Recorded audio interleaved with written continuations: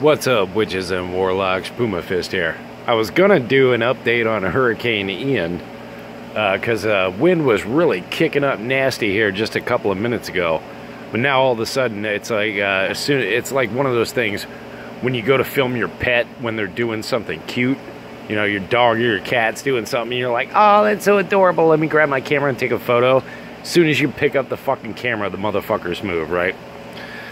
Same thing that's going on right here. All of a sudden, we've got this dead spot where there's absolutely nothing going on with the weather. But aside from that, well, it has been 100% officially confirmed that Eric July did, in fact,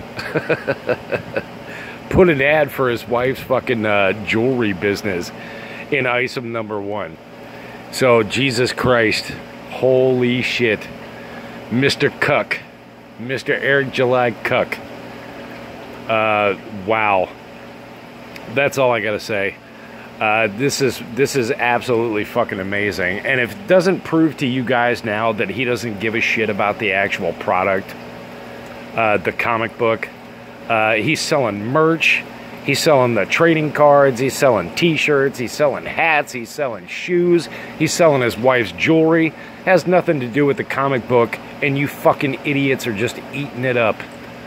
Jesus Christ, you're being grifted, dummies. You're being fucking grifted. Yeah, the book's gonna come out, but it's not gonna be good, and it's full of ads trying to sell you other shit. Wake up, people. Wake the fuck up. Oh my God. And you know what? I can't believe these other fucking YouTubers, these Comicsgate guys that are backing this shit. Well, actually, I can. I mean, they're all a bunch of grifters. But yeah, this shit is the snitchiest of snitchy shit I've ever fucking seen.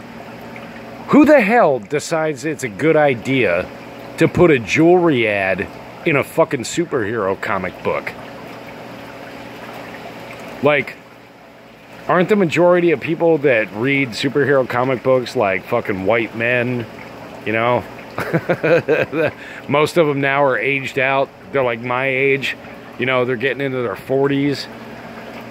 Yeah. How many of them are buying like fucking earrings and shit like that? Like gaudy fucking earrings. I don't know, people. I don't know. Well,